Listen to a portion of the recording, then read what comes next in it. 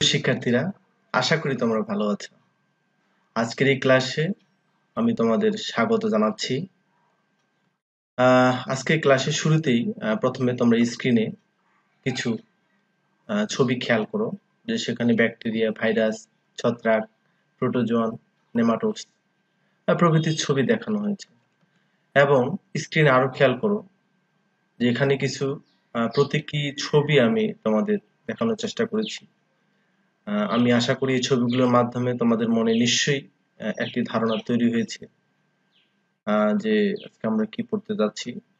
এবং আমি বিশ্বাস করি এই অ্যান্টিজেন, অ্যান্টিবডি, টিকা, ভ্যাকসিনেশন, ইমিউনিটি, অনাক্রম্যতা এই শব্দগুলোর সাথে ইতিমধ্যে তোমাদের পরিচয় হয়ে গেছে। তো প্রিয় শিক্ষার্থীরা, আমি আশা করি তোমরা নিশ্চয়ই বুঝতে পেরেছো আজকে আমরা কি পড়তে যাচ্ছি।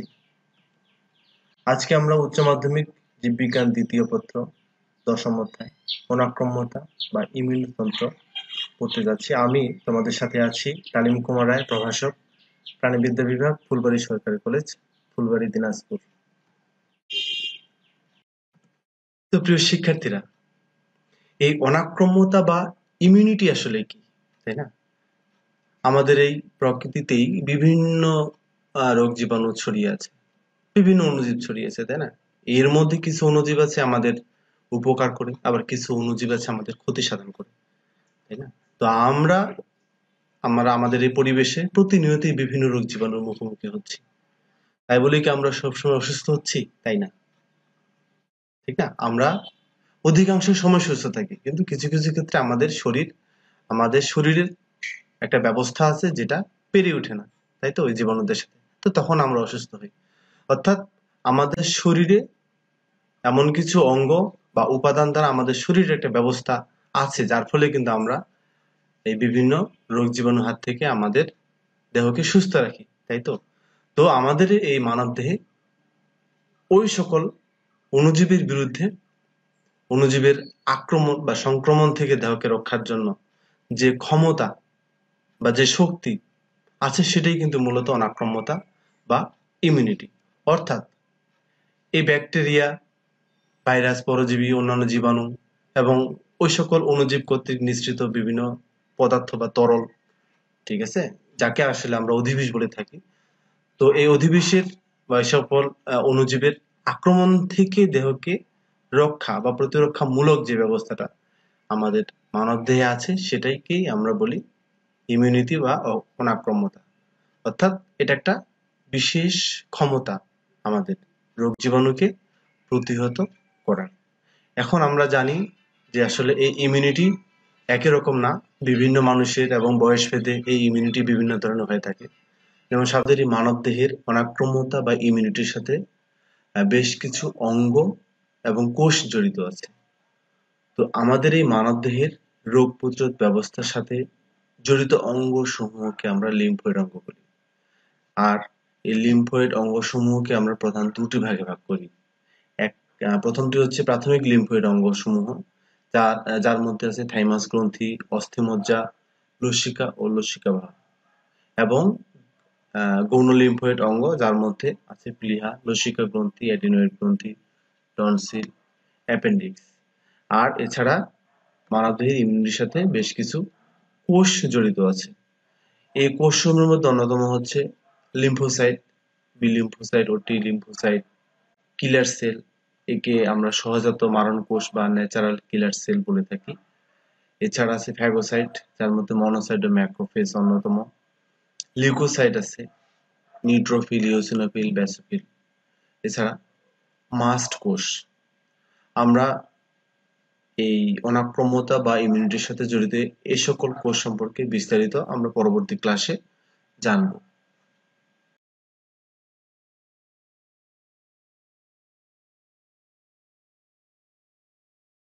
তো প্রিয় শিক্ষার্থীরা, এখন প্রশ্ন হচ্ছে অনাক্রম্যতন্ত্র বা ইমিউনতন্ত্র কি, তাই না?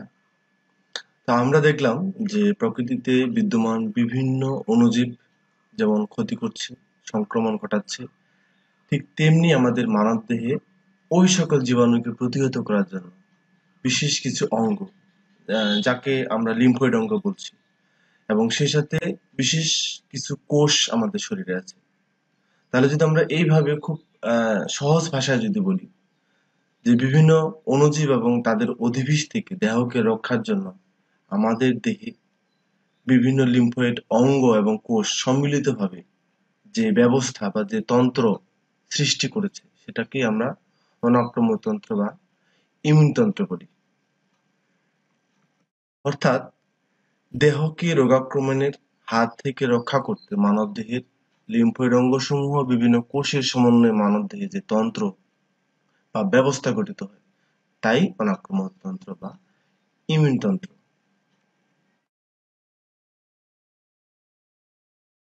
তো প্রিয় শিক্ষার্থীরা, আমরা একটু দেখে নিই যে মানবদেহের প্রতিরক্ষা ব্যবস্থার উপাদান সমূহ আসলে কি কি। আমরা দেখতে পাচ্ছি যে অণুজীব যখন মানবদেহে সংক্রমণ ঘটায় তখন কিন্তু আহ অর্থাৎ আমরা যখনই অণুজীবের মুখোমুখি হই তখনই কিন্তু আমরা সাথে সাথে কিন্তু রোগাক্রান্ত হই না, অনেক ক্ষেত্রে রোগাক্রান্ত হই না, তাই না? তো সেক্ষেত্রে আমরা জানি যে আমাদের শরীরের কিছু লিম্ফোয়েড অঙ্গ এবং কোষ আছে, তারা সেই অণুজীবকে প্রতিহত করে। তো এক্ষেত্রে আমরা একটু জানার চেষ্টা করি যে আমাদের দেহের কোন অংশ বা কোন অঙ্গগুলো প্রথমে এই অণুজীবকে মোকাবেলা করার জন্য আসে।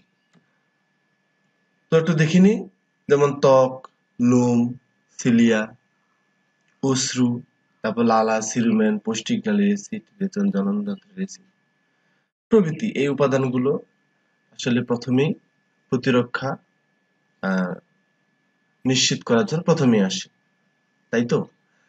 আচ্ছা, এখন এই সকল উপাদান যেহেতু প্রথমে আসে এই জন্য আমরা এটাকে প্রথম প্রতিরক্ষা স্তর বলতে পারি। তাহলে এই সকল উপাদান প্রথম প্রতিরক্ষা স্তর হিসেবে বিবেচিত, তাই না? এখন এদের সম্পর্কে আমরা বিস্তারিত অবশ্যই পরবর্তীতে জানার চেষ্টা করব। আপাতত আমরা দেখি যে প্রথম প্রতিরক্ষা স্তরকে ব্যর্থ করে দিয়ে অণুজীব যখন আরো অ্যাডভান্স অর্থাৎ আরো গভীরে যখন যাবে তখন আমরা দেখতে পাবো যে কোথায় রক্ত ও কোষীয় রস পর্যায়ে। আমরা রক্ত জানি, কোষীয় রস বলতে আমাদের কোষ এবং বিভিন্ন টিস্যুর মধ্যস্থ যে রস বা দেহরস আছে সেটাকে আমরা মূলত কোষীয় রস বলে থাকি। এখন এর মধ্যে আমরা কি কি উপাদান সমূহ পাবো, যেমন এখানে ফ্যাগোসাইট, অর্থাৎ ফ্যাগোসাইটের মধ্যে নিউট্রোফিল ও ম্যাক্রোফেজ অন্যতম, সহজাত মারণ কোষ যাকে আমরা ন্যাচারাল কিলার সেল বলি, কমপ্লিমেন্ট সিস্টেম, ইন্টারফেরন, জ্বর ও প্রদাহের মতো ঘটনা এই প্রতিরক্ষার এই স্তরটাতে থাকে। তাহলে এটাকে আমরা কি বলবো, এটাকে আমরা প্রতিরক্ষার দ্বিতীয় স্তর বলবো, ঠিক না? রক্ত ও কোষীয় রস এটা প্রতিরক্ষার দ্বিতীয় স্তর। এখন অণুজীব যদি এই দ্বিতীয় স্তর কেউ ব্যর্থ করে দিয়ে পরবর্তী আরো গভীরে প্রবেশ করে, এখন সেক্ষেত্রে এটা হচ্ছে আমাদের প্রতিরক্ষার সর্বোচ্চ স্তর, যেখানে রক্তে বিদ্যমান অর্থাৎ রক্তের শ্বেত রক্তকণিকা একটি উপাদান বি লিম্ফোসাইট। এই বি লিম্ফোসাইট যে অণুজীব দ্বারা যে অণুজীব সংক্রমণ ঘটিয়েছে সেই অণুজীবের বিরুদ্ধে বি লিম্ফোসাইট এক ধরনের প্রোটিন তৈরি করবে, তাই না? যে প্রোটিনকে আমরা অ্যান্টিবডি ও স্মৃতিকোষ বলে থাকি। তাহলে বিষয়টি দাঁড়াচ্ছে যে অ্যান্টিবডি বা স্মৃতিকোষ হচ্ছে এক ধরনের প্রোটিন যা বি লিম্ফোসাইট থেকে সৃষ্টি হয়, এবং এই প্রোটিন একটা নির্দিষ্ট জীবাণুর জন্যই একটা নির্দিষ্ট অ্যান্টিবডি তৈরি হবে। অর্থাৎ এই অ্যান্টিবডি শুধু ওই জীবাণুর বিরুদ্ধেই কার্যকরী, ঠিক না? এবং সেই সাথে অসংখ্য স্মৃতিকোষ তৈরি হবে।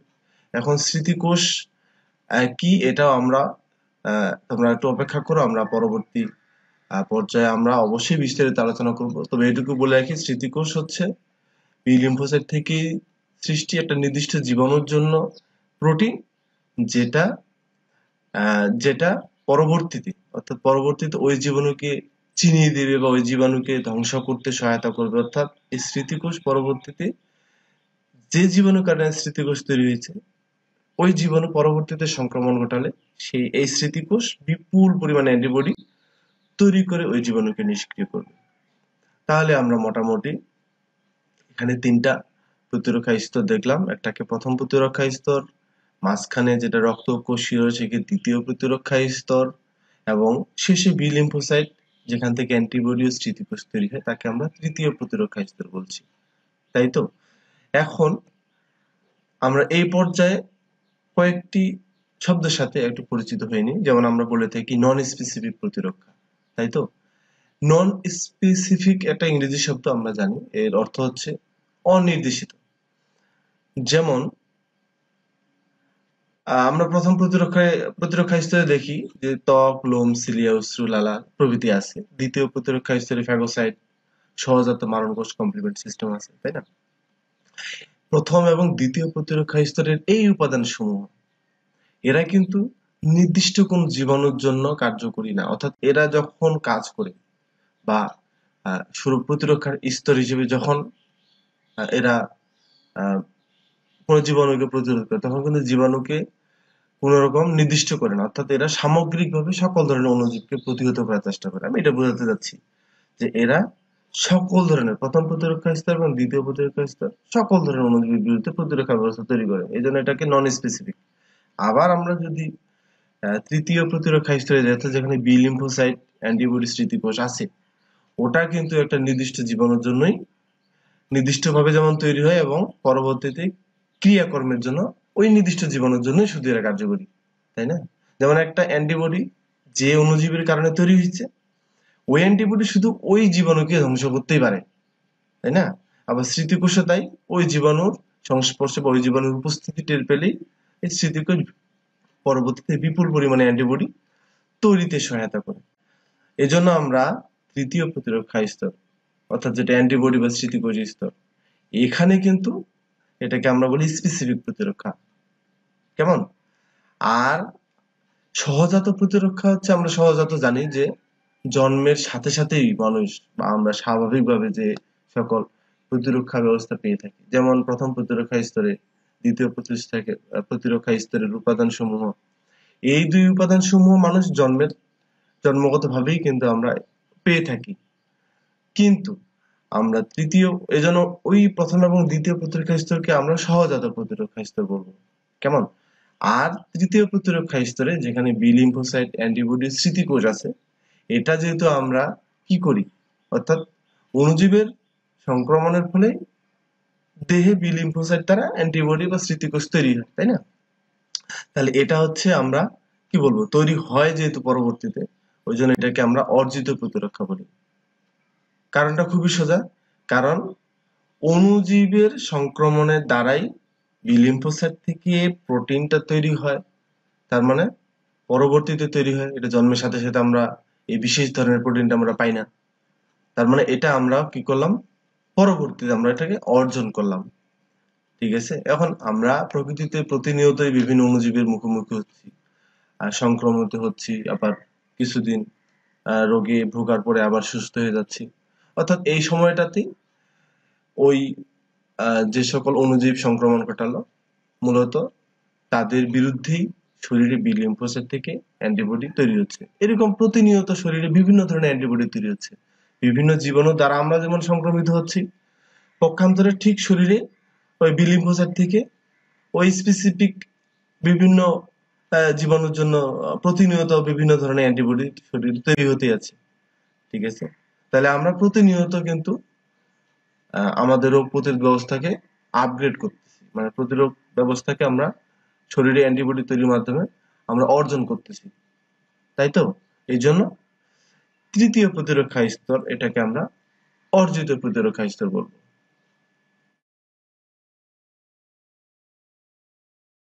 আমরা এখানে একটু ঘটনা প্রবাহ একটা দেখি।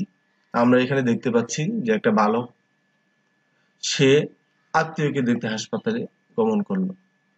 এখন সরি, আমরা হয়তো আমাদের আত্মীয় স্বজন, বন্ধু বান্ধব কেউ অসুস্থ হয়ে গেলে আমরা অবশ্যই হাসপাতালে দেখতে যাই।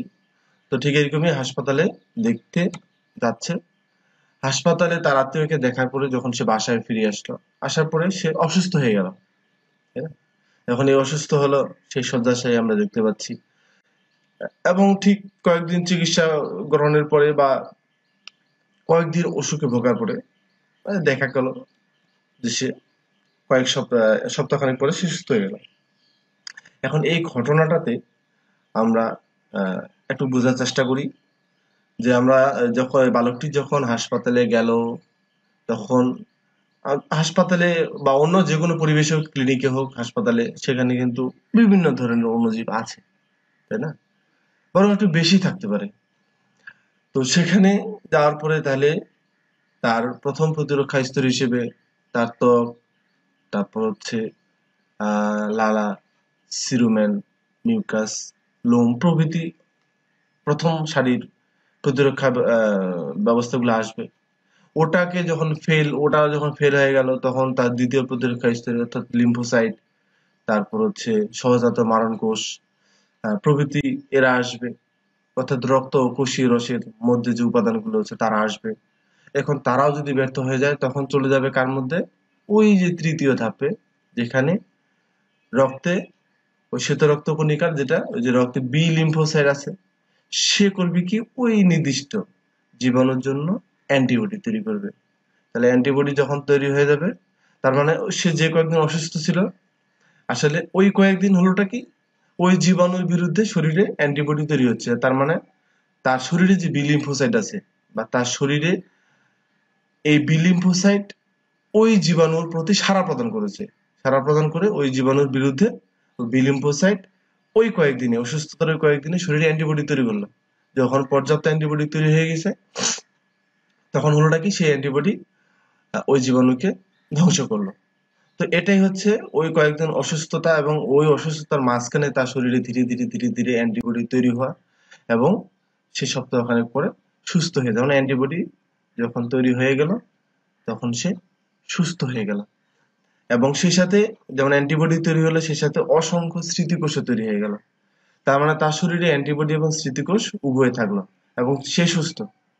তাহলে এটাকে আমরা আগেও বলেছি যে এটাকে স্পেসিফিক প্রতিরক্ষা বলছি, এই কারণেই যে একটা নির্দিষ্ট জীবাণুর জন্যই অ্যান্টিবডি বা স্মৃতিকোষ তৈরি হলো, এবং যে অ্যান্টিবডি ও স্মৃতিকোষ তৈরি হলো সেটা শুধু এই নির্দিষ্ট জীবাণুর জন্যই কার্যকরী।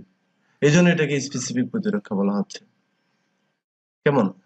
আর এই আহ, পুরো ঘটনাটাই আমরা দেখছি যে সে অসুস্থতার মধ্য দিয়ে সে তার শরীরে একটা নতুন ধরনের প্রতিরক্ষা ব্যবস্থা তৈরি করলো বা এটা অর্জন করলো। তাহলে এটাকে আমরা কি বলবো?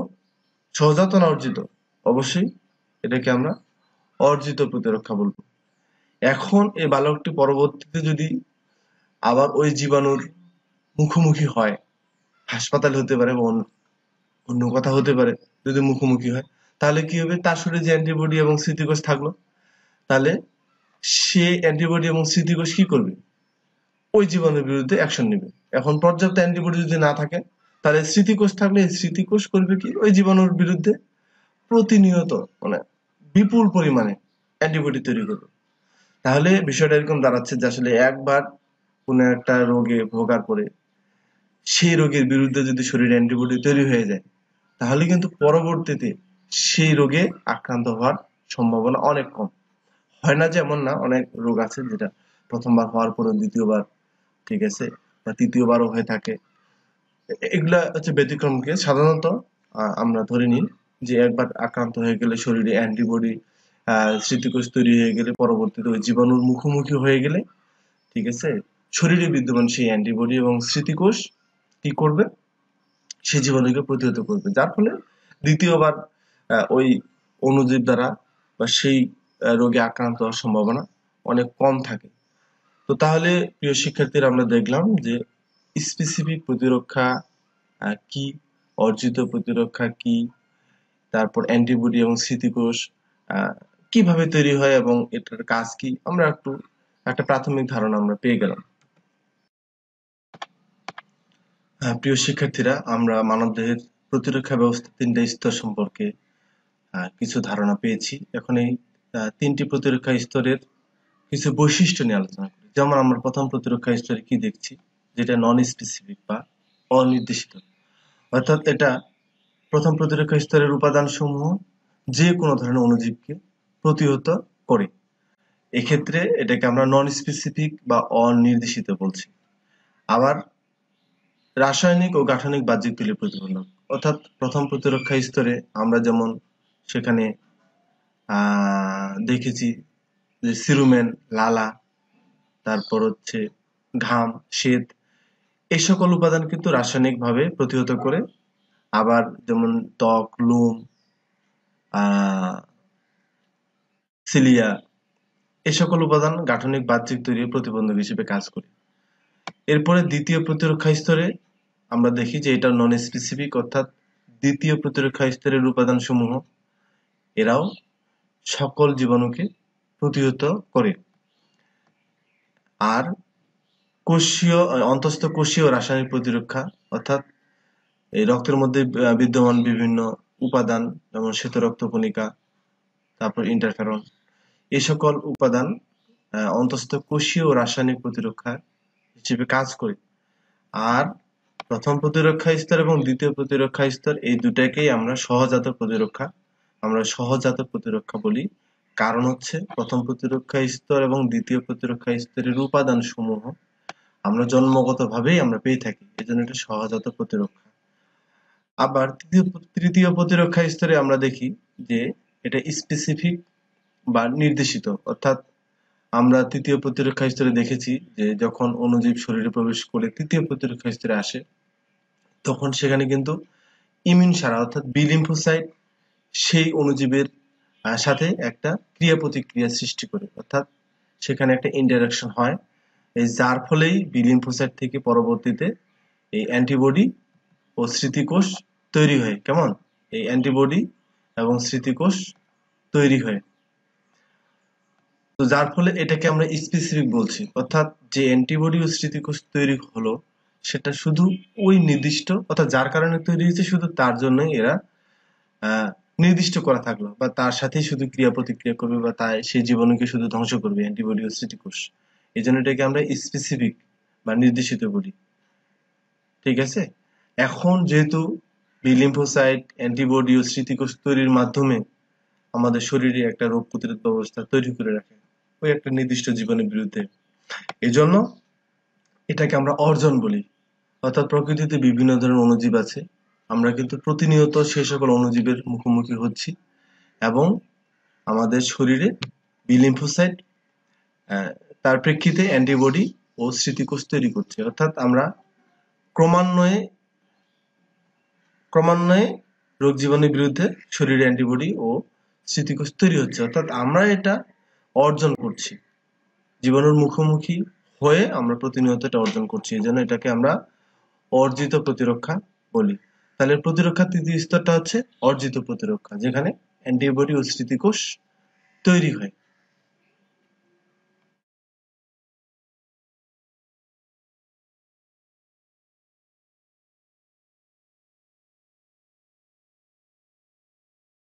তো প্রিয় শিক্ষার্থীরা, আমরা প্রথম প্রতিরক্ষা স্তরের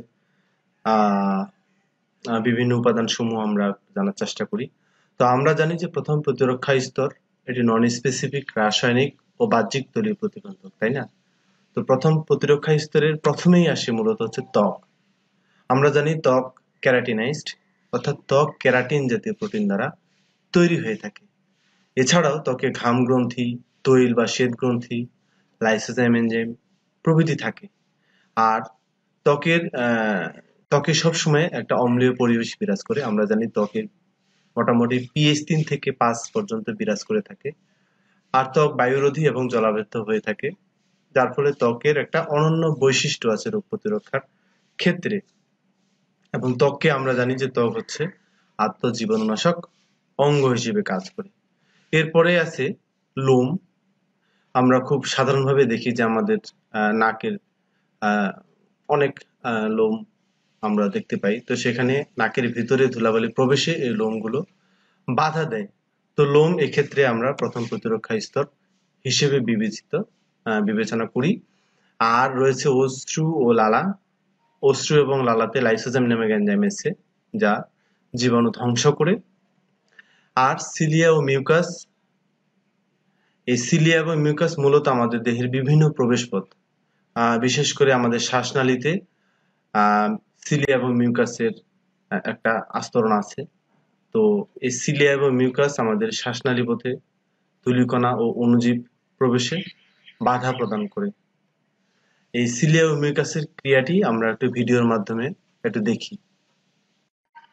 প্রিয় শিক্ষার্থীরা, আমরা দেখতে পাচ্ছি যে ট্রাকিয়া দিয়ে বিভিন্ন অণুজীব মাইক্রোবস আমাদের প্রশ্বাসের মাধ্যমে প্রবেশ করছে, কিন্তু ট্রাকিয়ায় এরকম অসংখ্য সিলিয়ার একটা স্তর আছে। সেই সিলিয়ার স্তরের উপরে আমরা দেখতে পাচ্ছি যে একটি মিউকাসের স্তর আছে।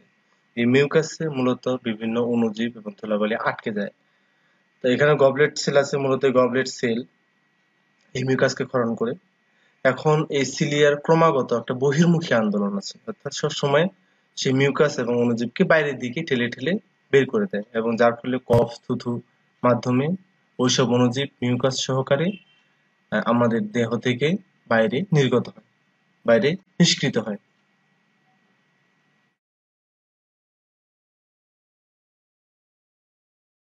এরপরে আসছে পাকস্থলীর অ্যাসিড। পাকস্থলীতে হাইড্রোক্লোরিক অ্যাসিড ও প্রোটিনকে হজমকারী প্রোটিওলাইটিক এনজাইম নিঃসৃত হয়। তো এই হাইড্রোক্লোরিক অ্যাসিড ও প্রোটিওলাইটিক এনজাইমের ক্রিয়ায় মূলত জীবাণু ধ্বংস হয়, অর্থাৎ আমরা খাবারের মাধ্যমে যে সকল জীবাণু প্রবেশ করে খাবারের মাধ্যমে সেই সকল জীবাণু হাইড্রোক্লোরিক অ্যাসিড ও প্রোটিওলাইটিক এনজাইমের ক্রিয়ায় ধ্বংসপ্রাপ্ত হয়। এছাড়াও রেচন জননতন্ত্রের অ্যাসিড, বিশেষ করে রেচন জননতন্ত্রে অনেক মিথজীবী ব্যাকটেরিয়া থাকে। তো এইসব মিথজীবী ব্যাকটেরিয়া ল্যাকটিক অ্যাসিড তৈরি করে। তো এই ল্যাকটিক অ্যাসিড অণুজীবের সংক্রমণ রোধ করে। আরো আছে সিরুমেন, অর্থাৎ আমাদের বহিকর্ণে যে কর্ণকুহর আছে, অর্থাৎ যে পথে শব্দ তরঙ্গ আমাদের কানের ভিতরে প্রবেশ করে। তো সেই পথে ভিতরের প্রাচীরে সিরুমিনাস গ্রন্থি আছে, সেখান থেকে সিরুমিন নিঃসৃত হয়। এই সিরুমেন এটি একটা আঠালো মোমের মতো দেখতে, হলুদ বা বাদামি বর্ণের হয়ে থাকে। তো এই সিরুমিনে বাইরে থেকে বিভিন্ন ধূলিকণা অণুজীব প্রবেশ করলে এই সিরুমিনে আটকে যায়, এবং পরবর্তীতে কানের খোয়েল হিসেবে এটি জীবাণু এবং বিভিন্ন ধূলিকণাকে বাইরে বের করে দেয়। তো প্রিয় শিক্ষার্থীরা, আমরা কান দেখতে পাচ্ছি, কানের ছবি এখানে আমি তোমাদের সামনে উপস্থাপন করেছি। আমরা দেখি যে কানের এখান থেকে, অর্থাৎ টিম্প্যানিক পর্দা থেকে বাইরের যে অংশ, এটা আসলে বহিকর্ণ। তো বহিকর্ণের বাইরে থেকে শব্দ তরঙ্গ যে করিডোর দিয়ে আমাদের কানের ভেতরে প্রবেশ করে, এই করিডোর, এটাকে আমরা কর্ণকুহর বলি। তো এই কর্ণকুহরে ভিতরের এই প্রাচীরে, অর্থাৎ এই অংশগুলাতে মূলত সিরুমিনাস গ্রন্থি, ঠিক আছে, এই অংশগুলাতে মূলত সিরুমিনাস গ্রন্থি থাকে। এই সিরুমিনাস গ্রন্থি থেকেই হলুদ বাদামি বর্ণের কিছু আঠালো পদার্থ, অর্থাৎ এটা আসলে মমের মতো হয়ে থাকে, এই পদার্থগুলো কিন্তু নিঃসৃত হয়, যাকে আমরা সিরুমেন বলি। এখন বাইরে থেকে, ঠিক আছে, বাইরে থেকে যখনই কোনো অণুজীব ধুলাবালি প্রভৃতি প্রবেশ করে, তখন কিন্তু এই সিরুমেনে, অর্থাৎ মোম সদৃশ এই সিরুমেনে আটকে যায়। আটকে যাওয়ার পরে পরবর্তীতে আমাদের এই কান থেকে, আমাদের একে কানের খৈল বলি, সেই খৈল হিসাবে কিন্তু ওই সিরুমেন এবং সেই সাথে যে অণুজীব বা ধুলাবালি আটকে গেছিল, সেগুলো কানের খৈল হিসেবে বাইরে বের হয়। তো এই মোটামুটি, তো এটাও সিরুমেন প্রতিরক্ষা প্রথম স্তরের অন্তর্ভুক্ত। এছাড়া রক্ততঞ্চন, বমি করা ও মলত্যাগ, এরাও প্রথম প্রতিরক্ষা স্তরের অন্তর্ভুক্ত। আমরা জানি রক্ততঞ্চন হচ্ছে রক্ত জমাট বাঁধার একটা প্রক্রিয়া, অর্থাৎ কোনো স্থান কেটে গেলে বা আঘাতপ্রাপ্ত হলে সেখানে দ্রুত রক্ত জমাট বাঁধে। এই রক্ত জমাট বাঁধলে সেই পথে রোগ জীবাণু সংক্রমণের সম্ভাবনা কমে যায় বা থাকে না বললেই চলে। এছাড়া বমি করা, খাবারের মাধ্যমে হোক বা অন্য কোনো মাধ্যমে হোক, বা বাসি পচা খাবার গ্রহণের মাধ্যমে দেখা গেল যে ওর পরপরই মানুষ বমি করে, অর্থাৎ এটা একটা প্রতিবর্তী ক্রিয়ার ফলে হয়ে থাকে। তো এই বমি করাটা, এটা যদিও একটি যান্ত্রিক কৌশল, তো এটার মাধ্যমে কিন্তু বিভিন্ন অণুজীব বা ক্ষতিকর জীবাণু প্রবেশ করলেও সেটি আসলে বের করে দেওয়ার একটা যান্ত্রিক কৌশল, বা প্রক্রিয়া। অর্থাৎ বমি করা এটাও একটা প্রথম প্রতিরক্ষা স্তর, যদিও এটা একটা যান্ত্রিক মেকানিজম। এছাড়া মলত্যাগ এটাকেও প্রথম প্রতিরক্ষা স্তর হিসেবে বিবেচনা করা হয়।